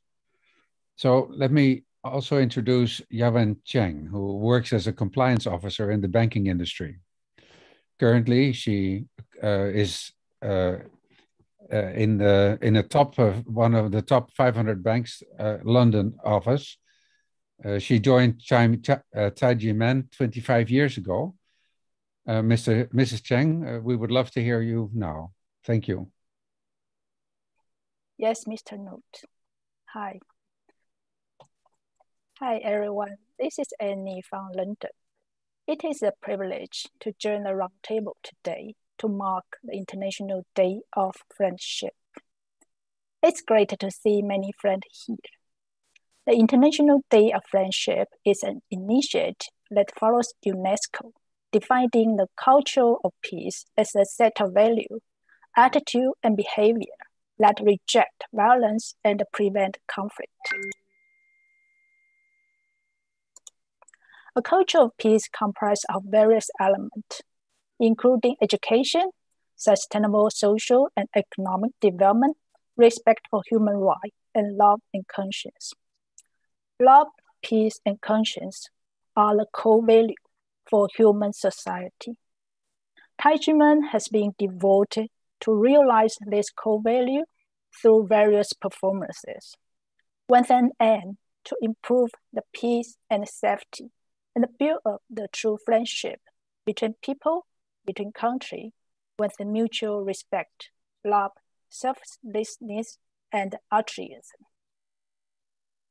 Over the year, Dr. Hong has been leading Tai Ji Men Dizi, Tai Ji Men member, traveling to 101 countries, more than 300 cities to promote peace, conscience, and human rights through more than 3,000 cultural exchange and World Leaders Summit of Love and Peace to enhance mutual respect and understanding. Up to date, there are 399 bell ringers from 122 countries, including 43 head of state, 7 Nobel Laureate Prize, and leaders from all alike. During the pandemic, Dr. Hong invented the useful 3 don't, 5 does, and 6 tips in several languages to help everyone, every country to keep safe and healthy. This selfless love and action have gained Dr. Hong and Tai Ji Men broad recognition worldwide and successfully brought Taiwan onto international stage. I've joined Tai Ji Men group and traveled to New York, Vienna, Moldova, Italy to promote love, peace, and conscience. I witnessed Dr. Hong, how Dr. Hong delivered a message, how the beauty of culture connect each heart regardless gender, race, language, and Dr. Hong's determination on changing the world to a better place. I've learned courage, confidence, and determination, which helped me to build up a new life in a foreign country at middle age. However, such a good group, Tai Ji Men was unfairly oppressed in Taiwan. Despite entitled as democracy, Taiwan government had failed to follow the rule of law and did not respect the human rights of its people, including Tai Ji Men, Shifu, and Dizi. In 1996, as mentioned above, Tai Ji Men became a victim of politically motivated crackdown on independent spiritual movement. Prosecutor Ho Kwan-ren accused Dr. Hong of fraud and tax evasion and filed a proceeding against Dr. Hong, his wife, and 3 Tai Ji Men members. On 13 July 2007, Tai Ji Men was acquitted with no fraud, no tax evasion, and no violation of tax law. However, the tax agent refused to honor the court ruling, but kept issuing illegal tax bills. In the public hearing in Legislature Yuan in June 2010, the Minister of Finance promised to solve the Tai Ji Men case within 2 months. That never happened. On August 21, 2020, the Tai Ji Men property, intended to be a cultivation center, was unlawfully auctioned off and confiscated by the state. The government agent, clearly aware of the illegality of the tax bill and the unlawfulness of the enforcement action, they, however, still went for it for bonus reason. Integrity, dignity, honest conscience, tell right from wrong are the Dr. Hong's teaching to Tai Ji Men Dizi. Looking back the 25 years, it would be easier if we just compromise and settle the tax bill with the tax agent. The money we spend on legal consultation and litigation is far beyond the original tax bill. Why we insist going through the long time consuming difficult wait? Because this is a principle. Because we cannot say or do something which is against our conscience. Because we are doing the right thing. The tax agent imposed tax without legal basis, even breach their own statutory duty to look for evidence. We want to ask, on what grounds the tax agent is allowed to issue tax bill based on unscrutinized indictment, which was unable to hold any ground and was disregarded during the trial. Not mention that the amount was fabricated by prosecutor Ho. When the time limit of retention approached and the prosecutor was unable to obtain any solid evidence, he ridiculously applied the acquisition, raising gobbling for prosecution. Dr. Hong was unlawfully detained for 159 days.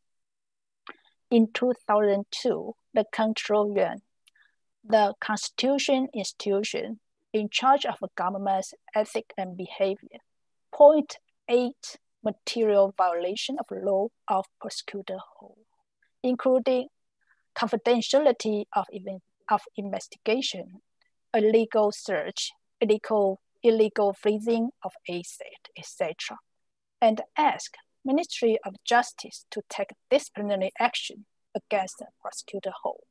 Again, that's not happened. So in the investigation report, the Control Yuan clarified that it is rather improper to mention gambling in an official indictment and legal proceeding. This was the first instance in our judicial history which was so ridiculous and severely harmed the reputation of our judicial system. In addition, Control Yuan also found that the indictment was inconsistent with the evidence provided, and hence the prosecution based on this indictment was against the rule of evidence. Prosecutor Ho also confessed that he did not carry out sufficient investigation during the Control Yuan report. All of all, it's obvious that Tai Ji Men case was a false case from the very beginning. The National Test Bureau disrespected the court ruling and ignored the finding of 7 material violations in the second investigation of Control Yuan. The National Test Bureau also admit their wrongdoing of inadequate auditing. The Supreme Administrative Court recognized Tai Ji Men is a Qigong group. In 2019, the National Taxation Bureau rectified 5 years of tax bill into 0. Evidence that the taxation ground for the tax bill did not exist and that all the tax bills were void. Unfortunately, the check and balance mechanism is not functioning well because the government agent still allowed to act on their own discretion instead of following the rule of law and the court ruling. The battle to bring justice to Tai Ji Men is not only for Tai Ji Men, but for social justice and fairness. We love Taiwan, we love the people in Taiwan, and we want to help the state to build up democracy, justice, fairness, rule of law, and a functional democratic mechanism. Tai Ji Men case reflects the malfunction of check and balance in the government administration in Taiwan. The wrongdoer were not held accountable, such as Prosecutor Ho and the several officials in tax agent. We want to ask how, in a democracy country, the government agent could act on their own discretion and abuse the authority without any consequence. At the end, we would like to thank the support from our friends and expertise in international arena.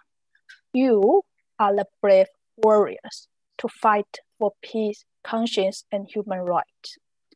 Let's work together to fight for Tai Ji Men, for human rights, and for the freedom of religion and belief of all.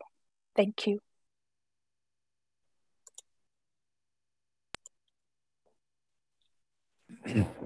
Thank you for this very much appreciated testimonial and analysis, Mrs. Chang. It's important to hear how things like this can go so wrong. And finally, we would like to hear from Dr. Jing Chen, who earned her PhD at the National Taiwan University. She's an assistant professor and specializes in environment, water resource management, and environmental education. She volunteers to help in the case. For example, She's held lectures on campus to promote the Tai Ji Men movement in an air of conscience. We present Dr. Chen. Please take the floor. Thank you. Dear honored experts and scholars, ladies and gentlemen, happy International Friendship Day. My name is Yijing Chen, an assistant professor at the university. I specialize in environmental protection. I'm also Tai Ji Men Dizi. It's my honor here to participate in today's forum to celebrate International Friendship Day. Although the epidemic caused a halt or disruption to people's mobility and activities, we witnessed the Earth system recuperate and rejuvenate during the year. Through the help of technology to shorten the distance between people, I'm grateful that we can still interact with our dear families and friends, brothers and sisters in time through the online video, care for and bless each other. This is really not easy. 25 years ago, when I was 25 years old, I was in bad health and even worse pain in my mind because I saw the many man-made environmental pollutions in my work. Even though we have the technology and expertise to deal with the environmental problems, we are unable to stop the environmental pollution from happening again and again. I was frustrated with the human nature and felt my heart was being polluted. It was not until I entered Tai Ji Men under the recommendation of my dear school classmates and received the guidance of my dear Shifu, Dr. Hong. Through both practice Qigong and cultivating my mind, I came to understand that if humans do not pay attention to the balance between technology and spirituality, then all things will be event. The answer to the environmental problems can be found just in the conscience of each individual. As Dr. Hong said, only with the conscience can there be love, and only with love can there be human rights, and only with the human rights can there be real peace. A conscience-based culture can create a sustainable society of love and peace. This is not only a driving force for the world peace and the restoration of the Earth's ecosystem, but also an opportunity for the sustainable survival of human beings and all living creatures, as we can see today. Another important inspiration for me at Tai Ji Men was that my Shifu, Dr. Hong, led me to a new understanding of the value and the importance of human rights. My daughter was suffering from cerebral palsy due to the lack of oxygen in premature birth and unable to walk on her lower legs. When the doctor told me that my daughter had a health problems, I felt helpless and couldn't stop the tears. In the process of raising my daughter, one day Shifu said, even a child this young has her human rights, which inspired me a lot. When I saw that Shifu always treats his kids with the equal and the same love, I was encouraged to treat and take care of my daughter with such true love. As this love grew, so did the child. Now my daughter is a 15-year-old teenager full of positive energy and smiles. I'm so grateful to be in the Tai Ji Men big family. Through practice Qigong and cultivating my mind to make us better persons.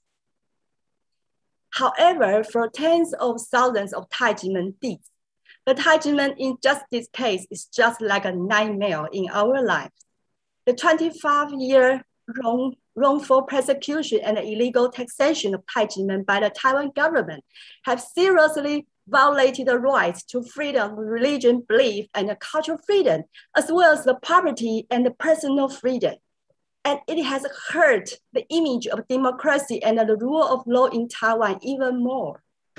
My children and I have been participating in a street protest in front of the presidential hall more than 10 years, from 2010 to 2020, calling on the Taiwanese government to revoke the illegal tax bills. In Taiwan, people of similar age to me have experienced the 1988 lifting of martial law and the 1919 while leading student movements during their high school and college years. This was the first large-scale protest organized by students against the government, with the considerable impact on Taiwan's democratic politics and leading to the first elected presidential and parliamentary election in 1996.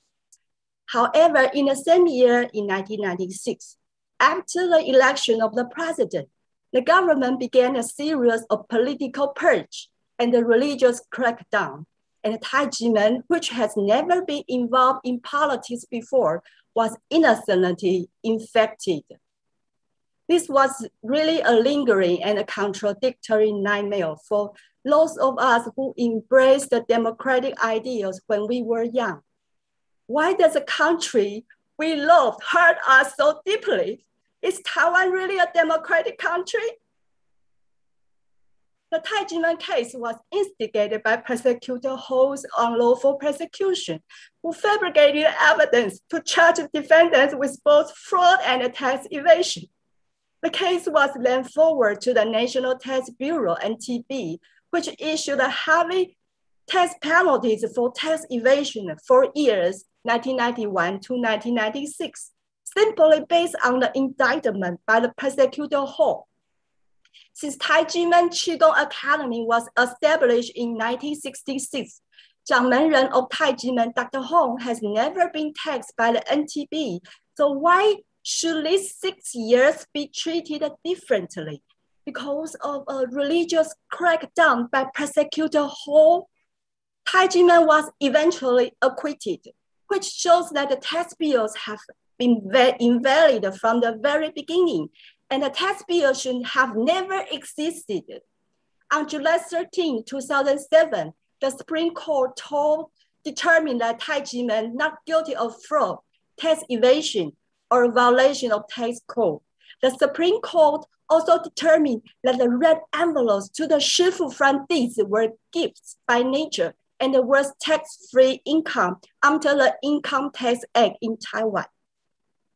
In 2019, although the NTB corrected 5 of the 6 years of illegal taxes to 0, it still violated the principles of consistency and equality by maintaining the tax bill for only 1 year, 1992.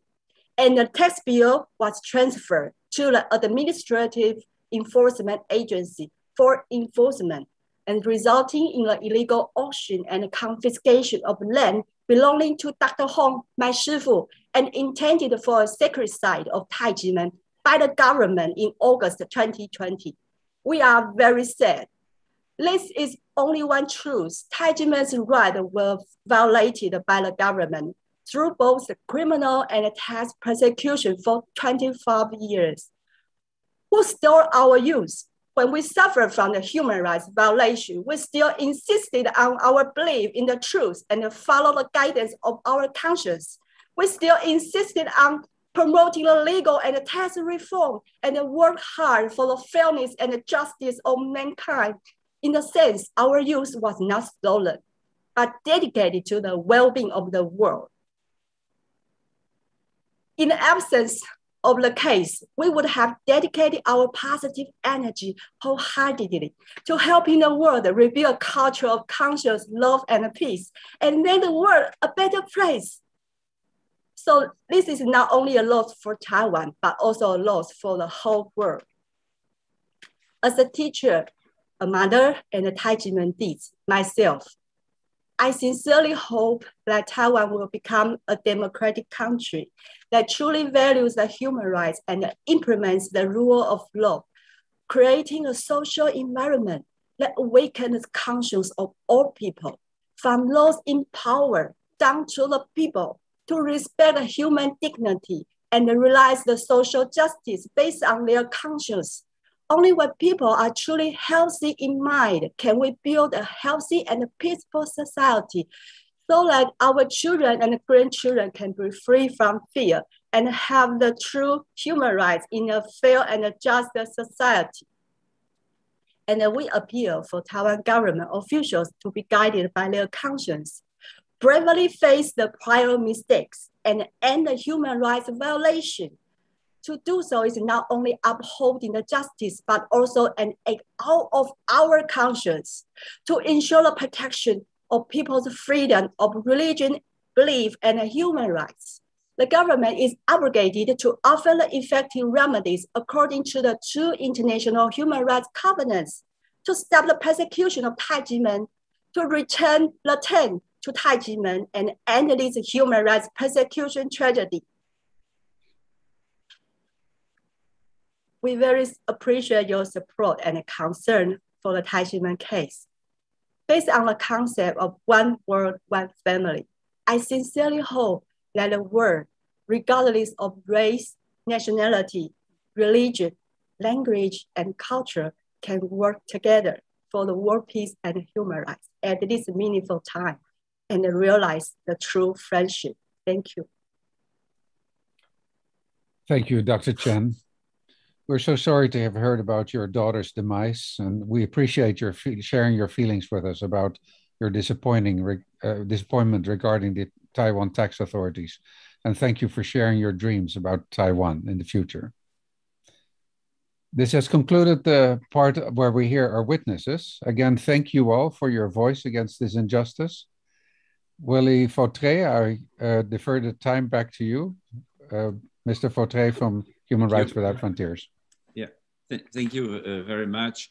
And I also appreciate this part of our discussions where the disease had the opportunity to share their very moving testimonies, their feelings, their sentiments about what they experienced during all those years where there was so much injustice that was inflicted to Tai Ji Men. I would like now to give the floor to Camelia Marin from Soteria International for some comments maybe, and also for her conclusions.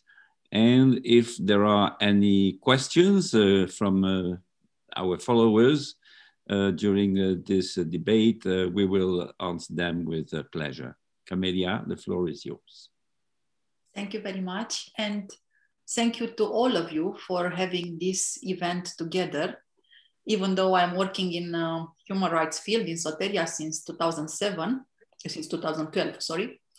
I'm still impressed every time when I hear so many witnesses and their testimonies, which are so, let's say, imprinted with emotions, and how actually all these cases change the life of those from the spiritual community where they are living in.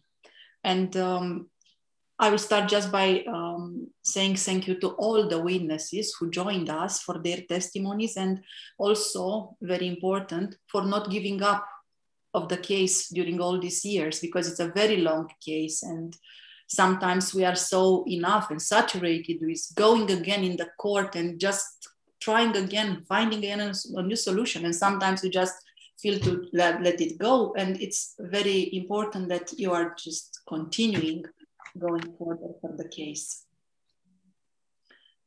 Also, I will start by briefly mention how wonderful Dr.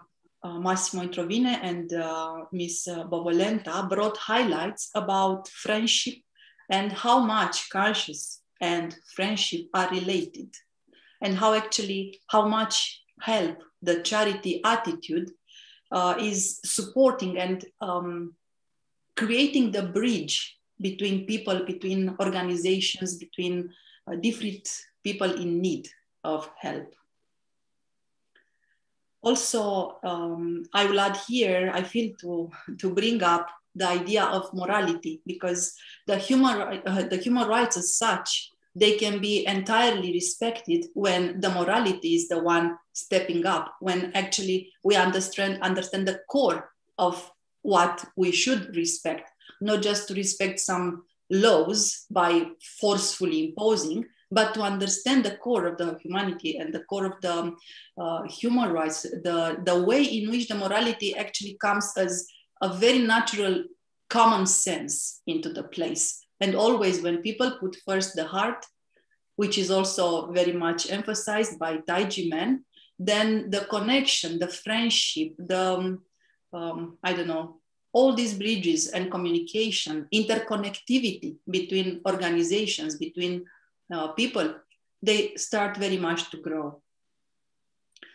I noticed that Dr. Hong works very much on morality, of course, in his way, starting with yin and yang explanations and how much the centering the peace between the two is actually in need for having good, harmonious lives. And the fact that, as it was mentioned by Professor Introvigne, Dr. Hong was saying the lighthouse of the soul. Actually, this is how we should go to the core of the things, starting from the soul. Afterwards, I was impressed by, even if it is my colleague Konrad Swenninger and also Hans Noot, how actually they were pointing out similar cases worldwide, how actually this is not only a problem in Taiwan. There are different countries with a high level of democracy where we can see such situations. And that's just like ringing a bell that there are some flaws in the system. And somebody, which honestly is us, we should take a stand, each of us. We see similarities in the cases and people unfairly judged.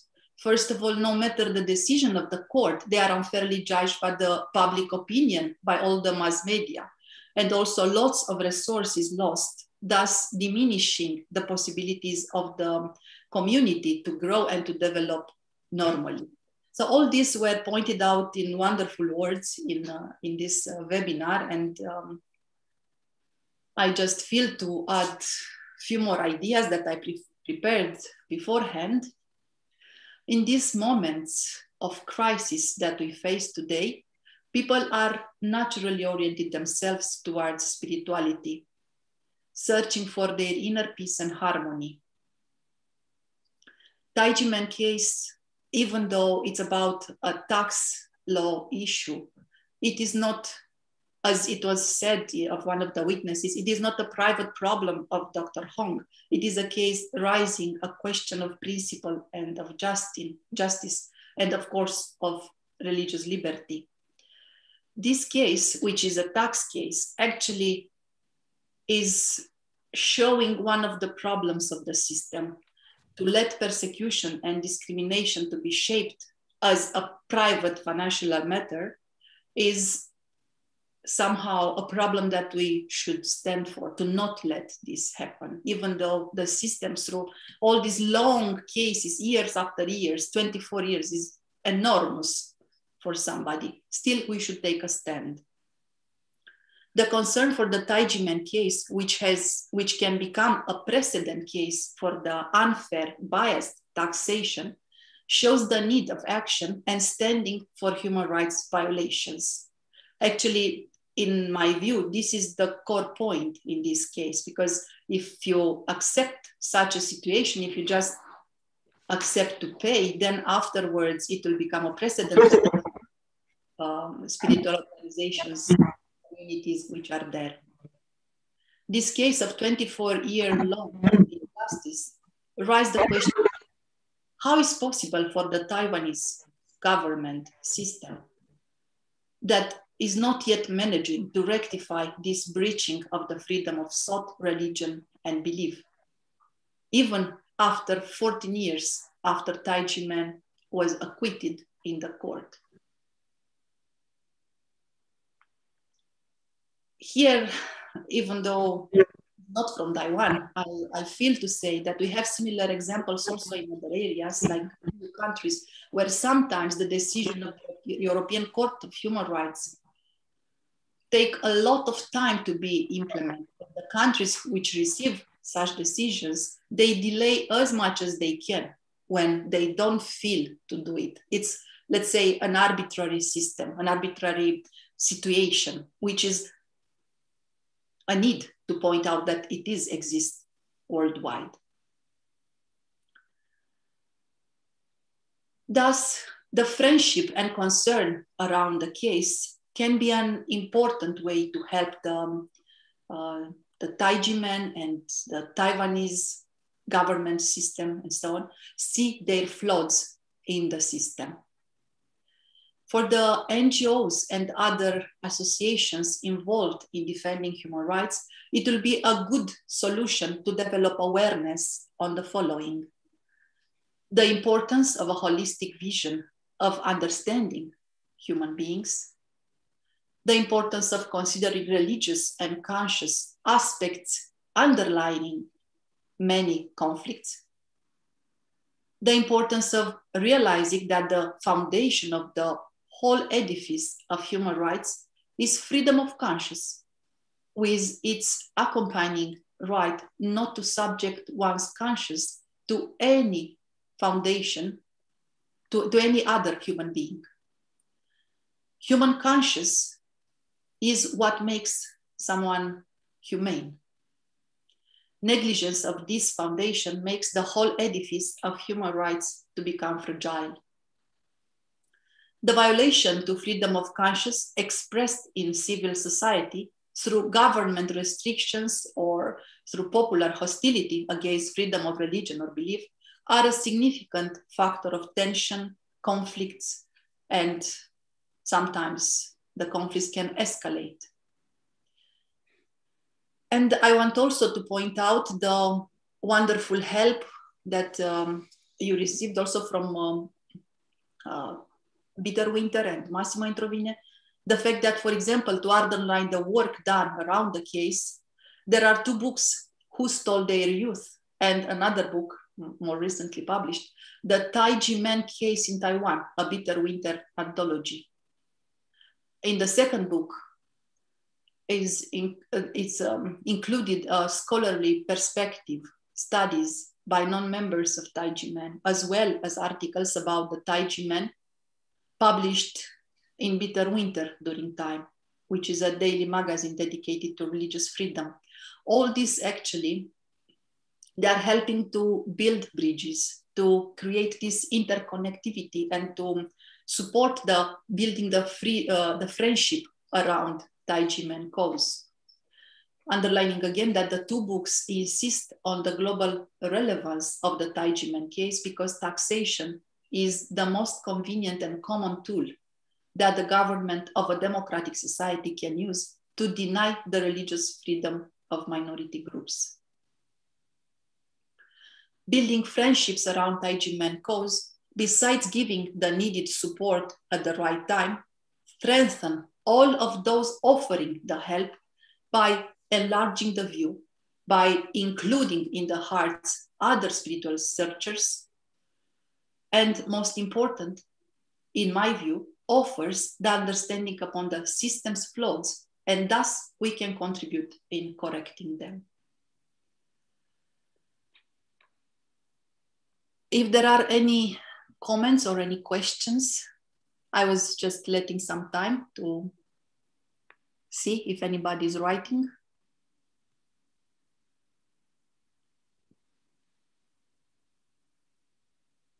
There is no question, then I will conclude. That will give some more time, maybe 1 minute for anybody to raise his hand or her hand to ask a question. So I think it's indeed now time to conclude this webinar dedicated to the UN Day of Friendship. And I must say that since we have started this series of webinars, CESNUR and Human Rights Without Frontiers, a lot of progress has been made in terms of awareness. Tai Ji Men case is now known in Washington, in Brussels, in Geneva, in academic circles. And this is a major achievement because it was totally unknown until a bit more than 1 year ago. Of course, a lot of progress remains to be achieved in Taiwan itself to reach a solution. But I'm confident that with the assistance of the international community that has been now well informed about the situation in Taiwan, that we will manage to find a solution, to find a deal with the Taiwan authorities that are directly involved in this unbelievable and unacceptable situation that has persisted for 25 years. So let's believe in it, and let's keep the belief and fight the good fight until we reach our final goal.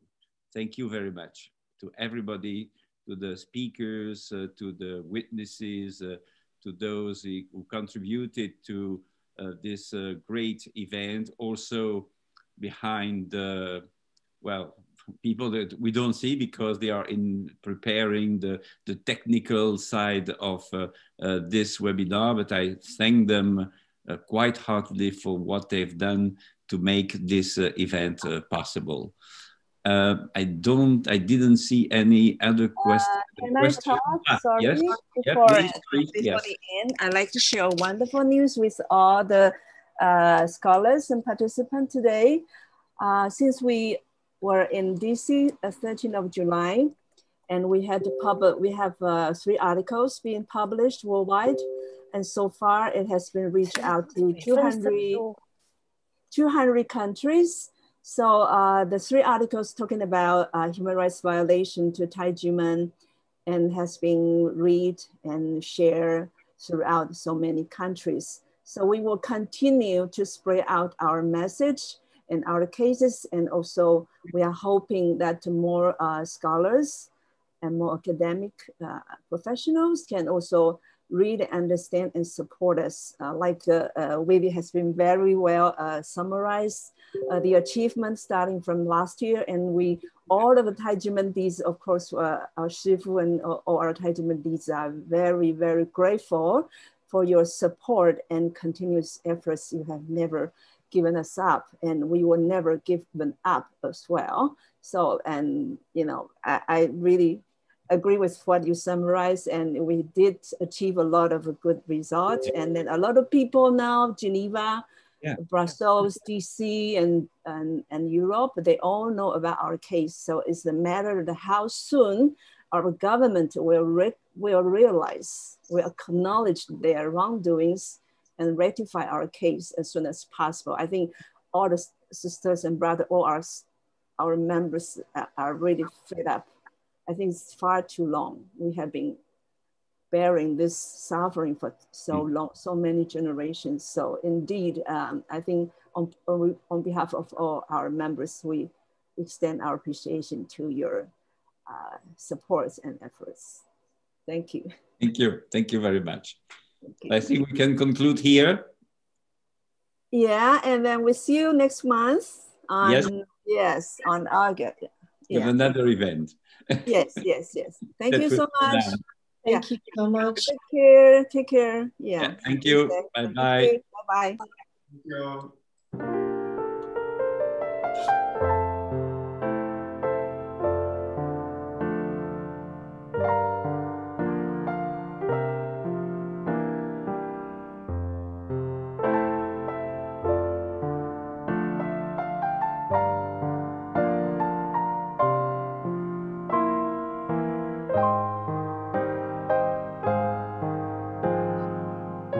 They 下线了吗？